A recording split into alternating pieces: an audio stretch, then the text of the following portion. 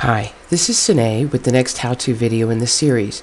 Today we're going to take a look at using an FTP client, which is a program that allows you to copy files to and from your computer and the internet.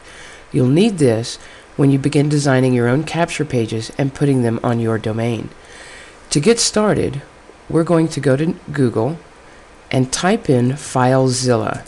Now, Filezilla is a program that I use that's free, easy to use, and will allow you to do everything we're talking about. Click on the Filezilla link and download the Filezilla client. You're going to put it somewhere on your computer where you can get to it again. I'm going to choose the Win32 setup so that I don't have to extract the files manually. Now, if you'll remember from previous videos, we have talked about how to zip files and send zip files and extract zip files. Okay, after you click on the link, it will ask you what you want to do with this file.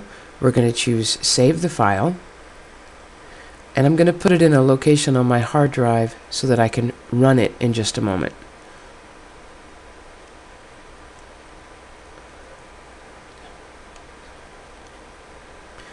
I'm going to create a new folder on my computer because I like to stay organized.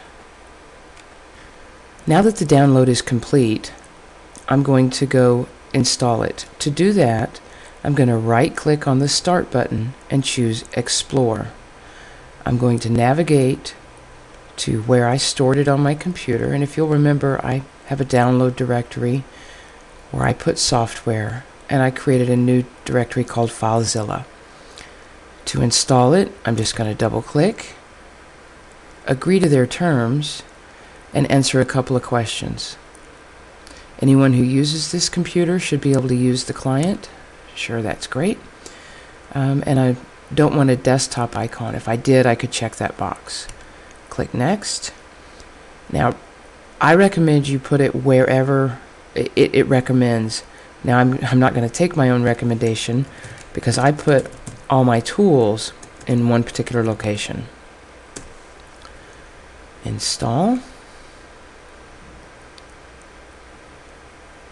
It's complete, so we just say Finish and put that in my start bar. So I'm going to open it by clicking Start, Programs, and find my Filezilla FTP client. This is the icon, so now I'm launching it.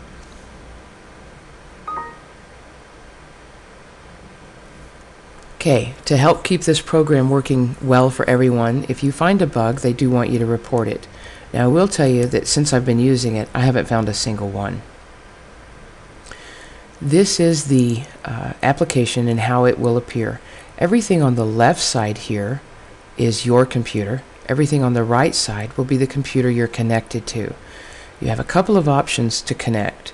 If you know the host name, username, password, and port, you can simply type it in and click Connect. You use this if this is not a site that you're going to regularly visit.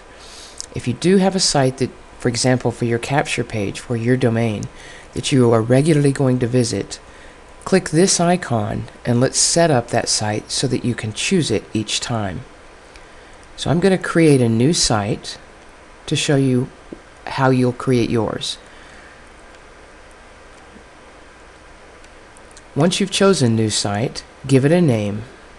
I'm going to call this My Site. Press Enter to save the changes. Now tell it where you're going to be connecting to.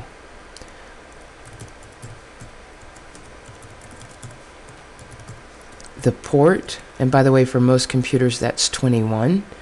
We are going to be using the FTP protocol, and for privacy's sake, I'm going to protect my username and password.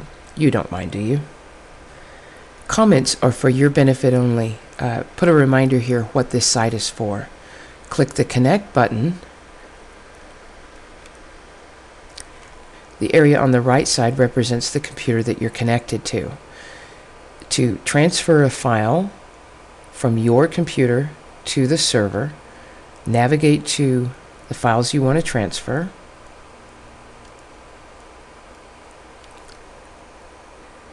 Once you're connected, you can transfer files from your computer to the remote computer and vice versa. So let's say I wanted to put up a new capture page that I just created. I would navigate to where that is by finding it on my local computer. Now, as you can tell, I have a few sites.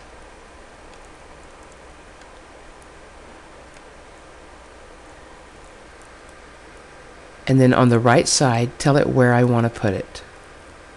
So I'm going to transfer it to my computer on images, this image, to my website in the Candles subdirectory.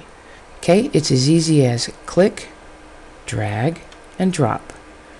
After a moment, the file will now appear on your remote server.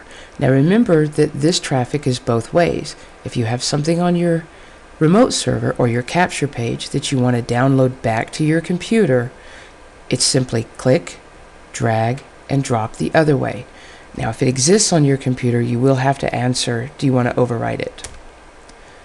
Okay, that's it. That's transferring a file from your computer to the network or from the network back to yours.